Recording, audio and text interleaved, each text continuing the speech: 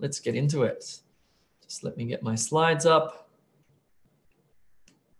I think they're all good. I think they're all good. Let me just, that's working. Cool. I think that's working. Hello, everybody. Thank you very much for coming along. My name's Jay. I am one of the expert IELTS teachers here at E2 Language. If you need help with your IELTS test, then check out the website, sign up for free.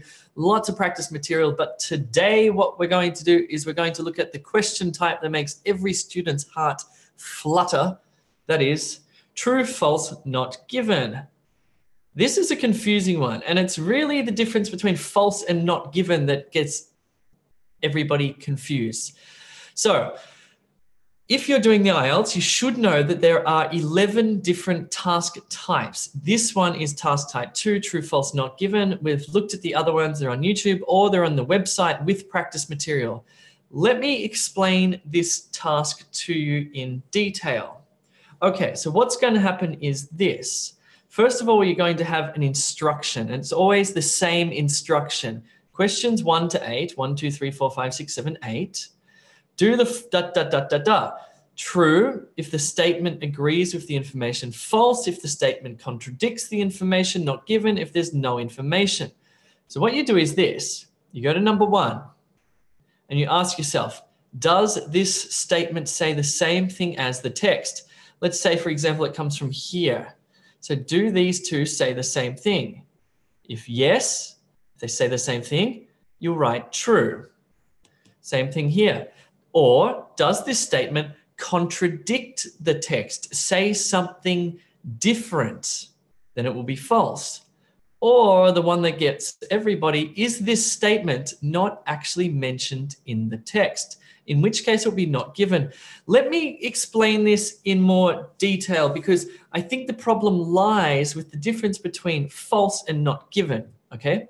Watch this little demonstration carefully because it will explain what this task is testing you on. And if I give you a real life scenario, you'll go, I see what it's all about. Here's the method.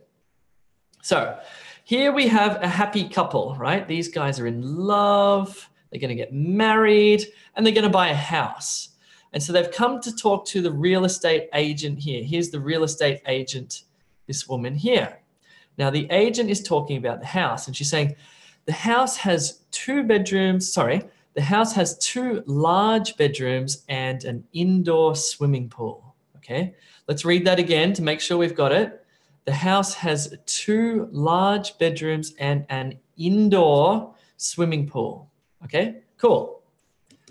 Later on that day, the happy couple are at home and the guy, who's a bit of a moron, says, I like that the house has 2 big bedrooms, an outdoor swimming pool, and a games room. So what is true, what is false, and what is not given here? Okay, so she says, true, it has 2 big bedrooms. Well done, darling. That's a good thing you said. False, it has an indoor swimming pool. He said outdoor swimming pool. False, it has an indoor swimming pool. And not given, she didn't mention, the real estate agent didn't mention anything about a games room. And then he says, I only got 1 out of 3. She says, darling, you're a 5.5. And he says, I better sign up to E2 Language. She says, that's a good idea. Okay, I know that was funny, but so this is what you're going to write on your answer sheet. True, false, not given, true, false, not given, something like this. I hope you're ready to do this. I'm going to time you, put you under test conditions. Please try your hardest. We'll go through the answers one by one at the end, and I will explain why they are the way they are. Here we go. You have 2 minutes to answer, I think, the first 3 questions.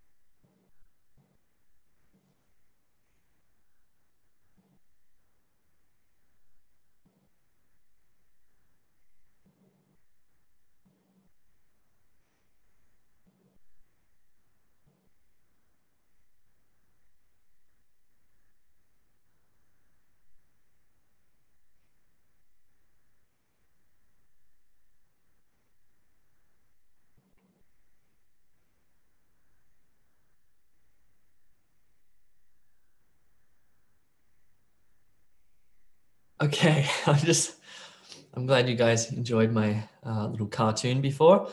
Okay, that's 2 minutes. Don't worry if you haven't finished because we'll go through it at the end. Let's do questions, I believe. Well, I'm just going to leave it up to you. You've got 2 minutes.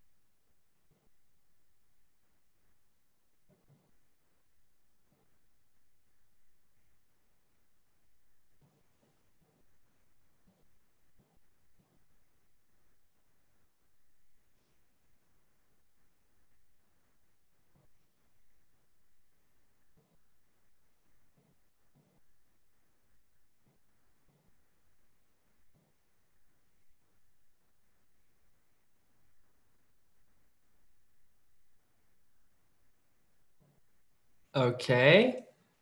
This may be going a little bit fast, but again, we're going to go through it slowly in a minute when I show you the answers. Let's do the final questions here.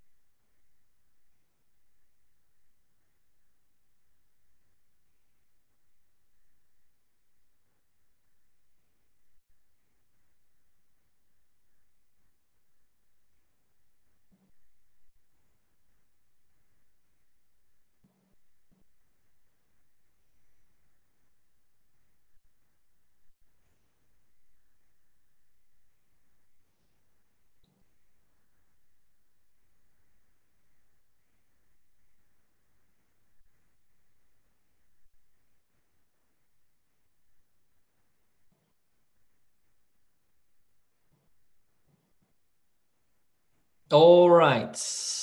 Again, I pushed you for speed then. A couple of things have popped up, which I want to answer right now. The first one is, can I write TF or NG? Well, read the instructions. Always read the instructions. It says here, write true, false, or not given. So can you write TF or NG? No. You must write true, false, not given. The second thing that has come up is, Jay, you're not giving us enough time. We don't know if it's not given or not because we don't know which paragraph it's in. That's one of the problems about not given is you may be tempted to write not given because you just can't find it. Remember, it's going to follow a sequential path. So question 1 will come at the top in in one of the first paragraphs, and then it will follow the same order as the questions. The paragraphs and the questions follow the same order. Okay, so there's that. What else is going on? Okay, the big thing in with this one is keywords. Okay, anyway, let's go through the answers. I'm going to show you why the answers are the way they are. Here we go. So first of all, you needed to find a keyword here to start off. Because if you're reading up here, there's nothing, here there's nothing. Here we have half an hour, here we have 30 minutes. So we've found our corresponding synonym, so we know where to read. Now we need to confirm or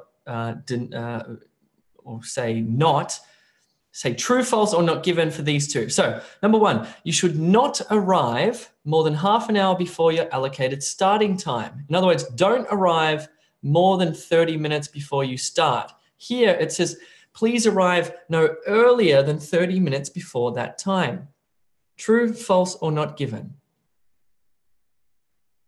In other words, do these say the same thing, in which it will be true? Do these two contradict each other, in which case it will be false? Or is there no information? Well, there's certainly information, so it must be true or false.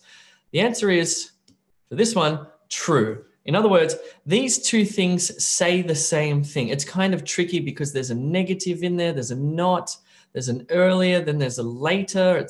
It's tricky stuff, but that one is true. Number 1 is true. If you got true, well done. That was a hard one. Let's do number 2. Your rider identity card will be sent to you before the event. Now, the keyword that you would search for would be rider identity card. There's nothing mentioned about a rider identity card in these two paragraphs.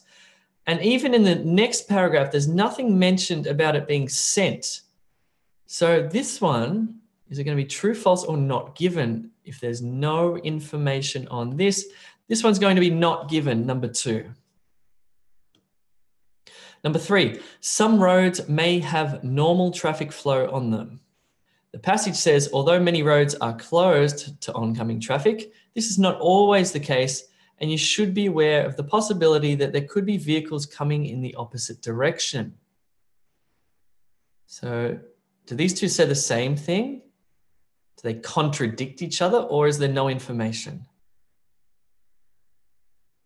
I hope you've written on your answer sheet true for number 3, because it is true. Those two statements basically say the same thing. They certainly don't contradict each other. Number 4. Right, so this is the thing, right? So now we're up to number 4. Helmets are compulsory for all participants. Now, the key word, of course, is helmet. There's nothing here about helmet. But then we go to the next passage. We see the subheading helmet. Helmets are compulsory for all participants. The passage says, every year we are delighted to see more riders wearing protective helmets, but we must see every cyclist on the ride wearing one. Therefore, or in other words, helmets are compulsory for all participants. Let's break this down because, okay, so we've got the keyword helmets, which is fine. We've got helmets, compulsory, must, and we've got participants, every cyclist. You can see the way in which the IELTS use synonyms to say the same thing, okay? So this one is true. Number 4 is true. Number 5, refreshments are free to all participants during the ride.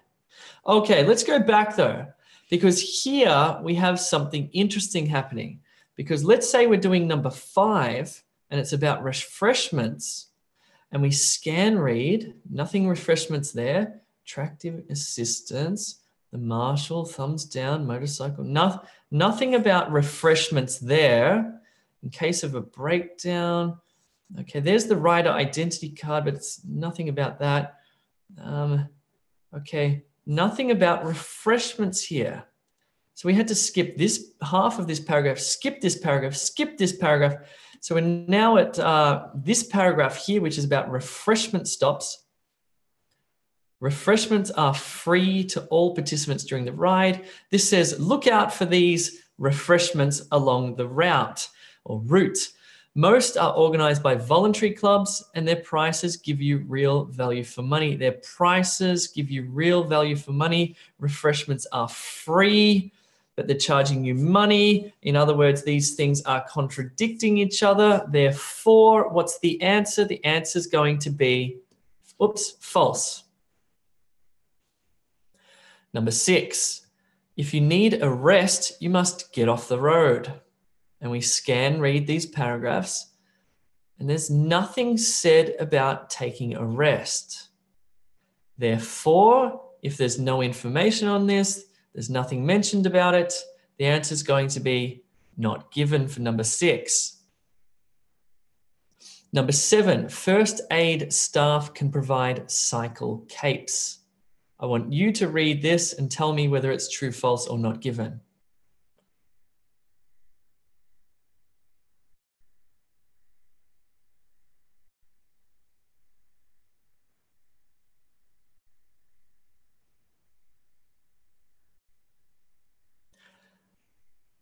Well, it says here, first aid staff can provide cycle capes, but here it says our first aid staff can only supply bin liners.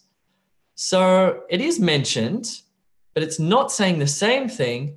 In fact, it's saying something contradictory. Therefore, this one's going to be false. Oh, before we look at number 8, if you are not yet a subscriber to the E2 Language channel, which now has 100,000 subscribers, yay!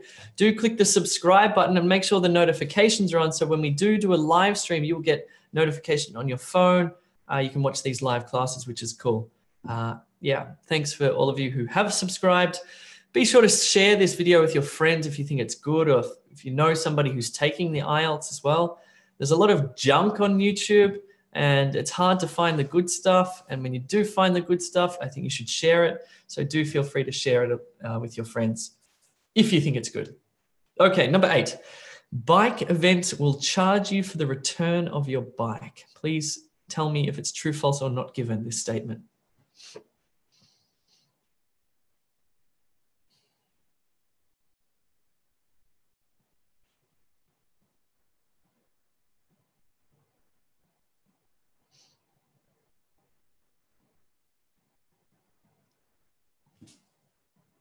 Okay, bike events will charge you for the return of your bike. Bike events, there's your keyword. See, this is again, you don't want to just start reading here and read all the way through. It's going to take too much time. So what you do is you find a keyword like bike events. Here, first aid staff would be a great keyword. Here, refreshments, helmets. These are all great keywords, right? Bike events. And here it is here. Bike events will hold your bike for 3 months, after which it may be disposed of. You will be charged for all costs incurred in returning your cycle. Bike events will charge you for the return of your bike. Okay, is it true, false, or not given? Well, as far as I'm concerned, these two say the same thing in different words. Therefore, it's going to be true. Your answer sheet, my friends, should look like this. Number 1 is true, 2 not given, 3 true, 4 true, 5 false, 6 not given, 7 false, and 8 true. Please, into the comments below, put what your score is. What did you get out of 8? Maybe you got 1 or 4 or 8. Who knows? That would be cool. And before I leave you, or before I go and answer some questions, check out this website, e2language.com. If you're not a free member, sign up for free. We've got heaps and heaps of stuff that will help you to pass your IELTS test as soon as possible. That's all. Check it out. It's good. It's good. It's good. All right, let's have a look in Zoom and YouTube and see what questions we've got.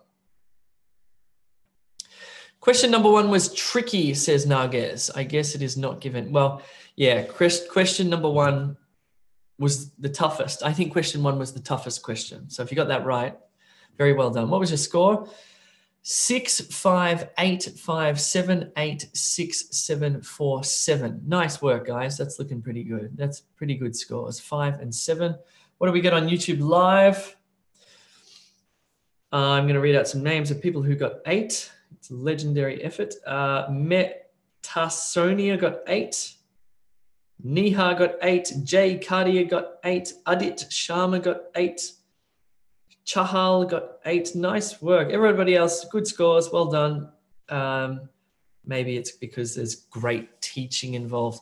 All right, if you have any questions, pop them into the chat and I will answer them. Jay, should number 7 be not given instead of being false? No, because it was contradictory. If it contradicts, okay, so it's given, but it's saying something different, then it's false. If it's just not given, then it's not given. Okay. Jay, how many true, false, not given questions are there for general IELTS? Well, usually you'll either get yes, no, not given, or true, false, not given. We'll do yes, no, not given next week. Pretty similar, but you'll get about 8 to 10, I guess. Jay, please help in writing. It is very difficult to go from 6.5 to 7. If you haven't seen our YouTube videos or signed up to the platform, do that right now, because let's just say we've uncovered the reasons why people get stuck on 6.5. Yes, there are some good reasons why people get stuck on 6.5.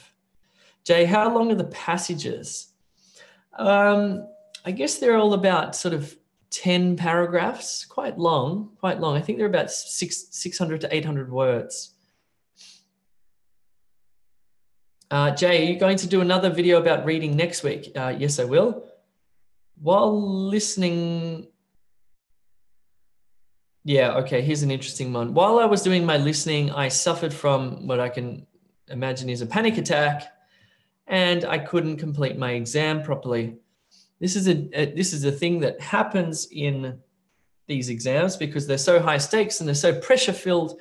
You're going to be really bloody nervous. Or if you're not, it's probably weird if you're not, to be honest. Because it's the way it is. What can you do about it? It's not much. It's just sort of that strange sensation in your body when your heart's beating and your stomach's churning, your hands are sweating, but you just have to concentrate on what's in front of you. Okay, so if you're doing the reading, I mean, the beautiful thing about that is you don't have to be a part of these sensations. You can just, well, you might still feel them, but make sure you're just concentrating on what you're reading, focusing on what you're doing rather than what your body's doing. I think that's the only way around that, really. Yeah, make sure you get a good night's sleep. Don't drink alcohol the night before. If you're susceptible to coffee, if coffee makes you nervous, don't drink coffee. Have a big breakfast. I think having a big breakfast, high-fat breakfast, not high carbohydrate, high fat is good for breakfast. The energy just lasts longer. It has a greater density per calorie, something like that.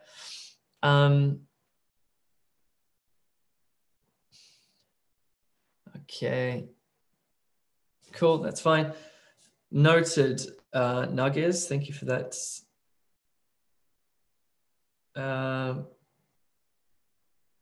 Okay, Jay, when can we have a live session on matching headings? I've already done that. It's on YouTube. Check it out. Sometimes there is some information missing in the question. Should I look about the missing info in the passage or question for not given? Yeah. I mean, you have to. So let's say you've got, let's go back. This is a good question. I like this question.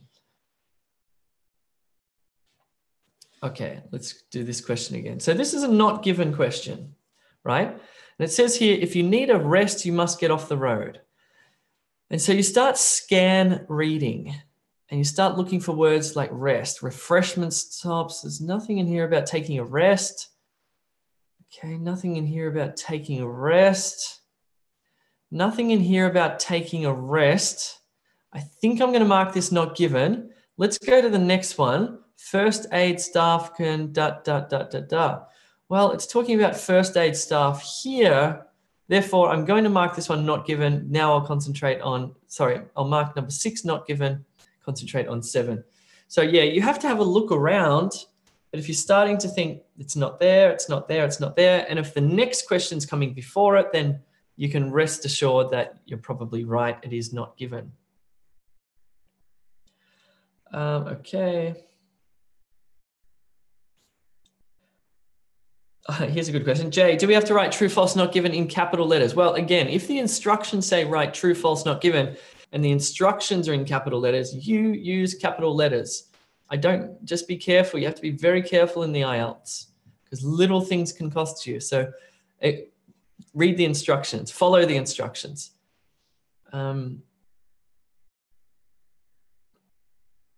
Yeah, cool. Okay, next week I'll do yes, no, not given. Yeah.